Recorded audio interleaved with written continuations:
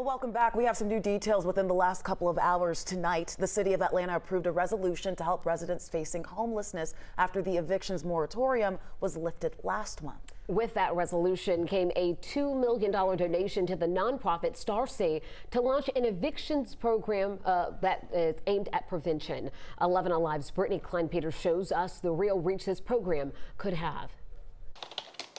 Single mother Michelle Harrison works nonstop. I love my job. From this spot, say, life gives you lemons, you make lemonade, because having a bad spirit about it is not going to help anything. In a space that she now calls home after a long road. I finally got up the nerve to leave my ex. He's my ex-husband now, but I didn't have any sort of income. I was scared. I didn't know really what to do. So I went into a domestic violence shelter. And despite facing unbelievable challenges. But I grew up in foster care, so I didn't really have people to tell me, okay, this is how you're supposed to go about life. Michelle hasn't let it stop her. I was like at a little bit of a disadvantage, but I never gave up.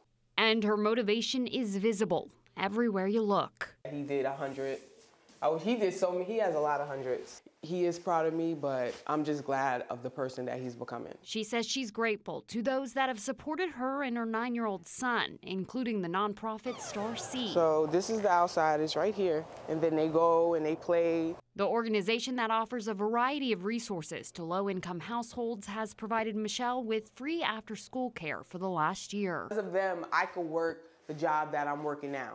And she says an eviction prevention program could be life-changing for so many like herself and others in the community that are just trying to make ends meet. No one's looking for a handout.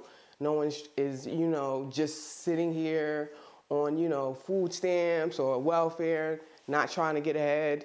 Like, we're working. So that she and others can continue to work towards their goals and do better for their families. Because I wish I could give him so much more, and if I would know what I knew now, I would make sure I would have it together even more for my son. Reporting in Atlanta, Brittany Klein-Peters, 11 Alive News.